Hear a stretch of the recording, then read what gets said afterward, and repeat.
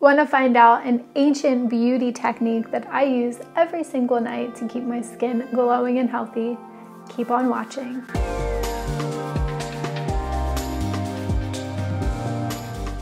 Hi guys, I'm Nicole Harlow and you're watching Girl Meets Body, where I'm introducing you to your body one episode at a time.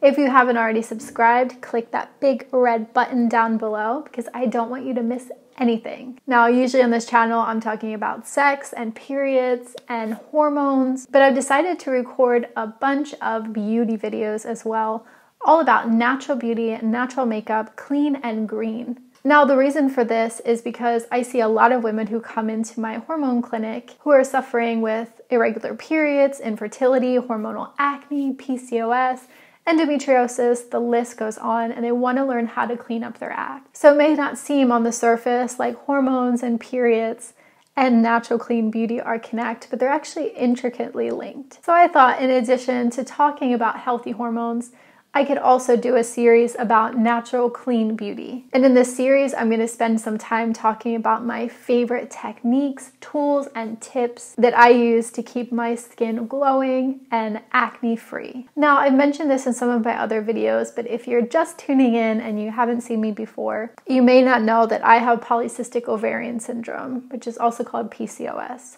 And if you know anything about PCOS, you'll know that one of the core symptoms is acne.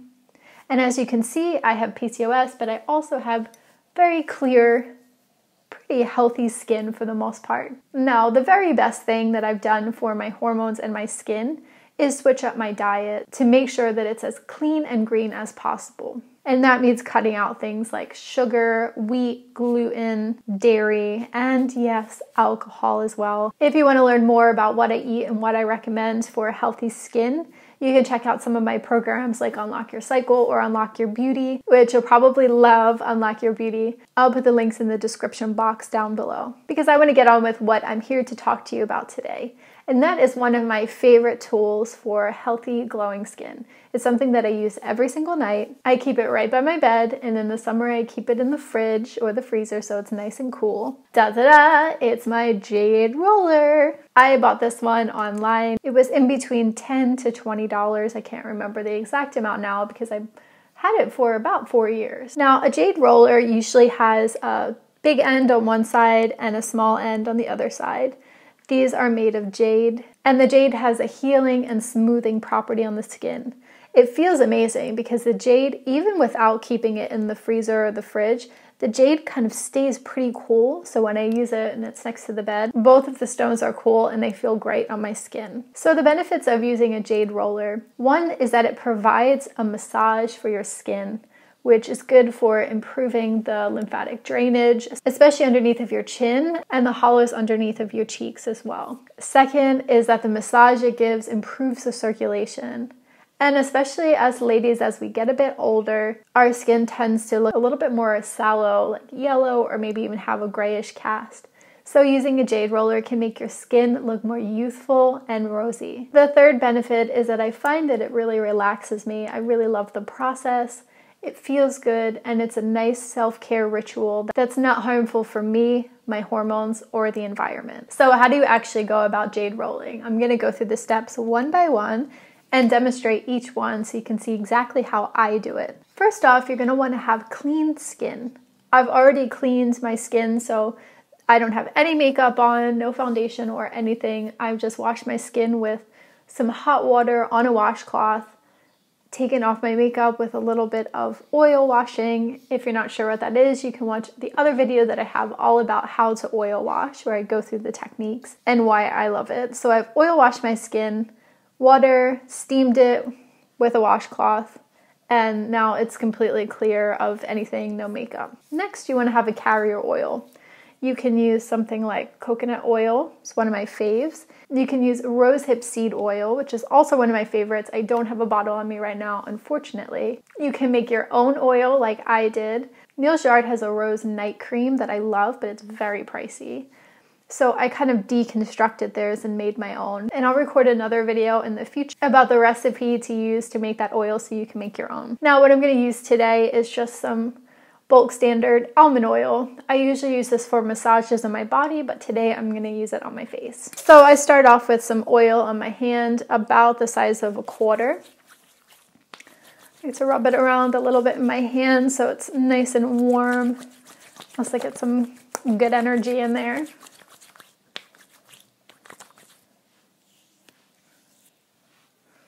And then just start to spread it around your face. I like to make sure that I'm covering my lips as well, plus underneath of my chin. And for me, I get behind my ears too because I tend to get some eczema back there. I also make sure I'm getting along my hairline because I do get a little bit of eczema and dry skin along the hairline too.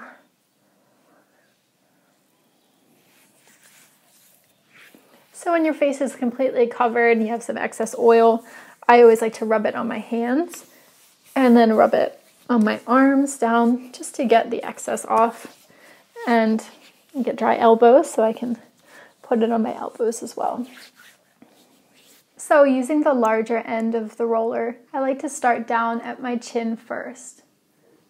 So I'm just using a back and forth motion to go along the jaw.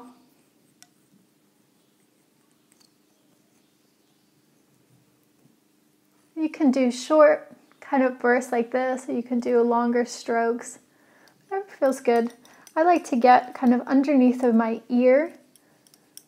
There's a lot of tension there, and around the curve of your jaw too. So we're not just ensuring that we have beautiful skin, we're also using this to de-stress the muscles of the face too. And a place that I like to spend a lot of attention on is the sides of the jaw.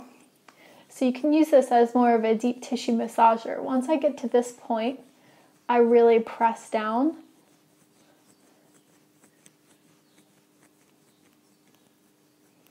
There's a point in this pocket of my jaw here that always has chronic muscle tension. So again, I like to really get in there. And you can feel it's sort of like, you know it's doing something really good, but... So I won't bore you with doing the other side. I'll just kind of do one side of my face.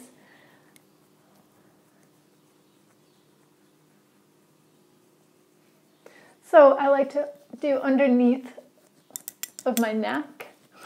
Earrings in the way. Usually I don't have earrings on when I'm doing this. And then gently roll it down my neck. And then I'll do this side just because I've got the mic on this side. I actually take this all the way down, so it's facial massage, but I actually take this down to my shoulders.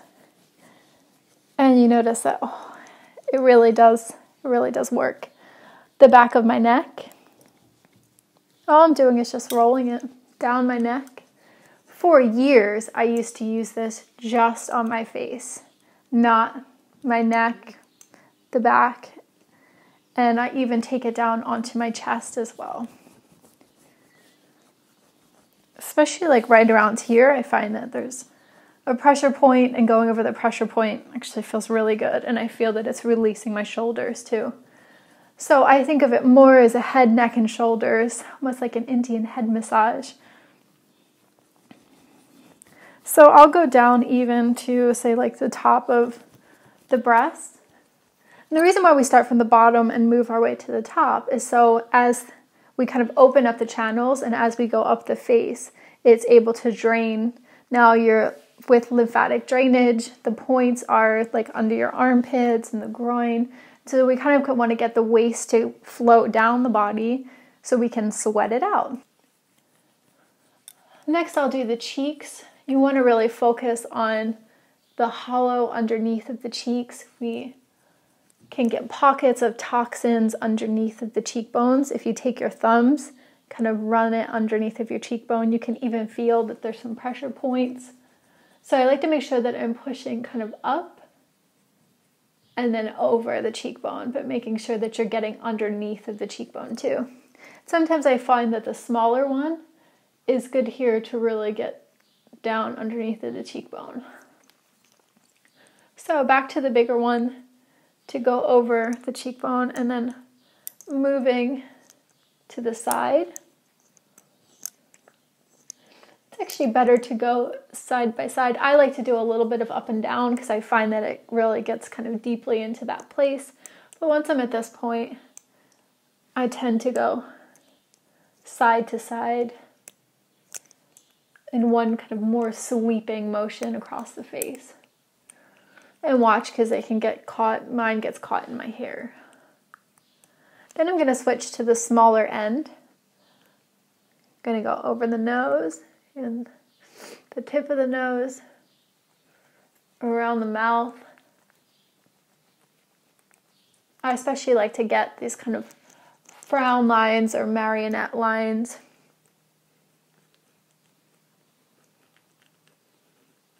Even over the lips. For this, I kind of make that face.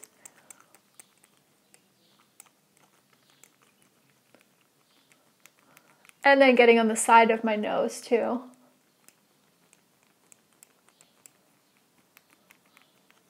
This part always feels really good.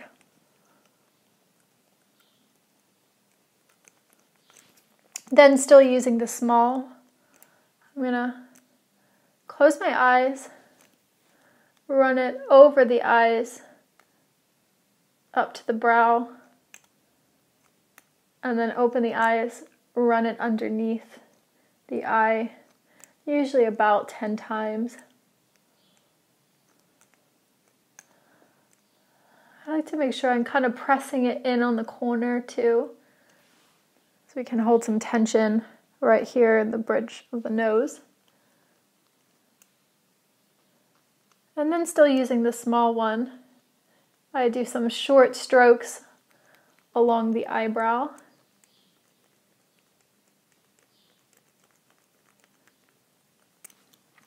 And then I'm back to the big one to do the forehead, just a few short strokes, and then bigger, longer strokes along the forehead. And making sure to get the temples as well.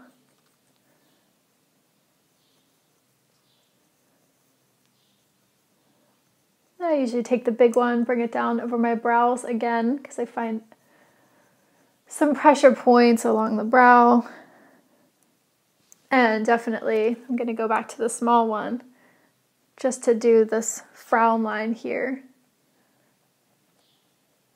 And then a little bit of extra TLC around my eyes. In this case, I'm doing more of a surprised face.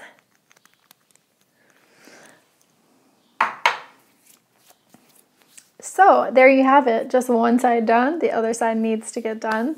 Then I like to finish off just by doing a quick little rub down on my ears.